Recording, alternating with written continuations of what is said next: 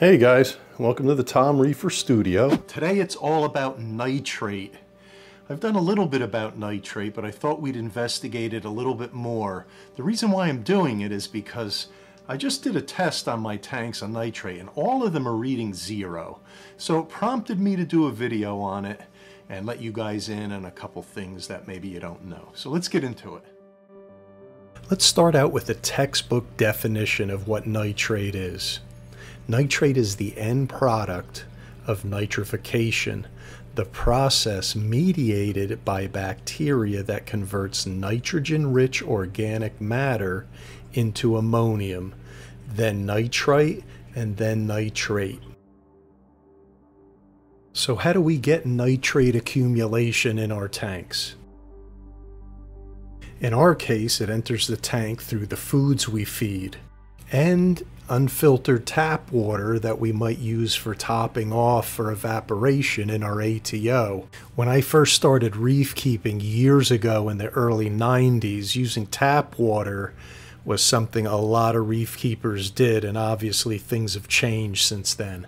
In 1993, my first tank was set up with tap water.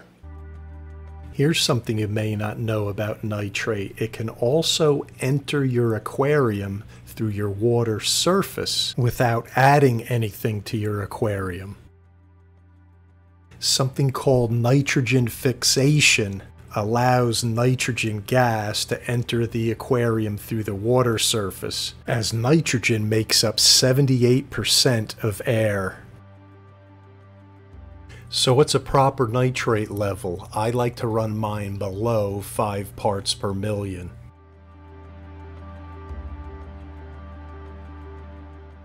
It doesn't mean you have to keep it this low.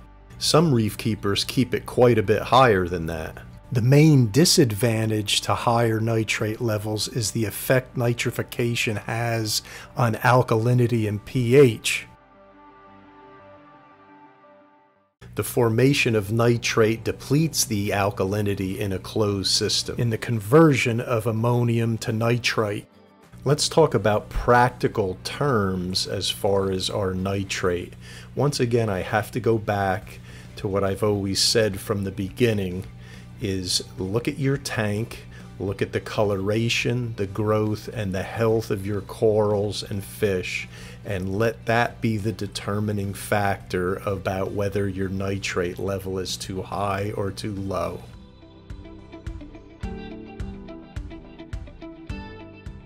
I've only tested more recently because of making this video.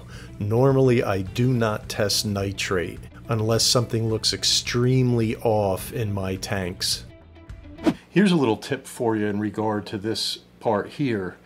If your glass is collecting microalgae really quickly, like within a day under your proper lighting, that probably means your nitrate is elevated.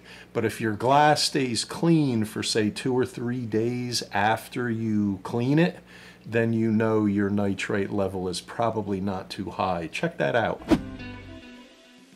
Over the last few years, some reef keepers have experimented with dosing nitrate and have favorable responses from that. My concern was always that higher nitrate levels might stimulate unwanted algae growth. More recently, I've seen high phosphate levels as the real culprit of unwanted algae growth. Nitrate concentrations in the ocean vary considerably from location to location, and also with depth. So surface waters are much lower in concentration due to the scavenging of various organisms, and it's often less than 0.1 part per million nitrate. So how does nitrate get used up in the aquarium? Nitrate is primarily used by microorganisms, and those organisms that get much or all of their energy from photosynthesis, including algae, corals, and sea anemones.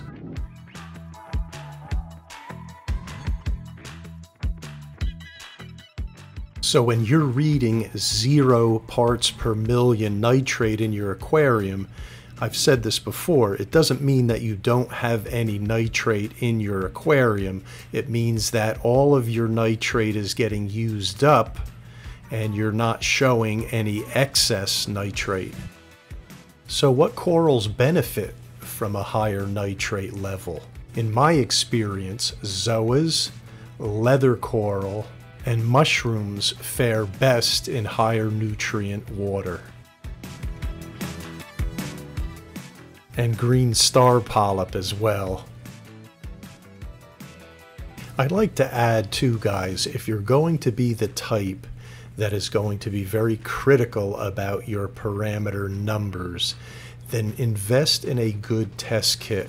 At least the Hanna checkers, in my opinion, would be something you should use. So how do we lower our nitrate levels? Let's just say you want to lower your nitrate level. The first thing that might come to mind is possibly you're overfeeding, so you can slow your feeding down. I'm not suggesting you starve your fish, but you can reduce the amount that you're adding to your tank.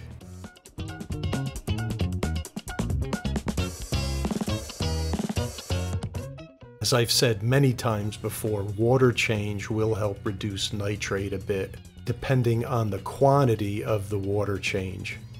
A 50% water change will have much more of an effect than a 10% change.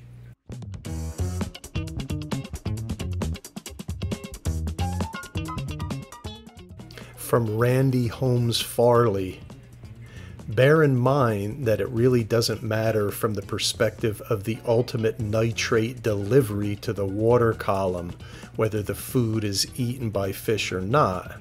Nearly all of the nitrogen in the food will end up in the water column, whether digested by a fish, coral, or bacteria and other microorganisms. Fortunately, there are better options available for nitrate control than starving your tank. Back in the days when tap water was used, depending on your location, there was vast amounts of nitrate in that, and that combined with using it in your ATO for evaporation makeup water could increase your nitrate. Protein skimming can help reduce nitrate. Remember, protein skimming isn't removing nitrate, it's removing the organics before they get a chance to break down and be converted into nitrate. And of course, in my opinion, the largest help in reducing nitrate is the use of a refugium, where macroalgae is grown and collected and harvested out of the tank. There's a few others, more mechanical type filters to reduce nitrate, but I won't get into that here.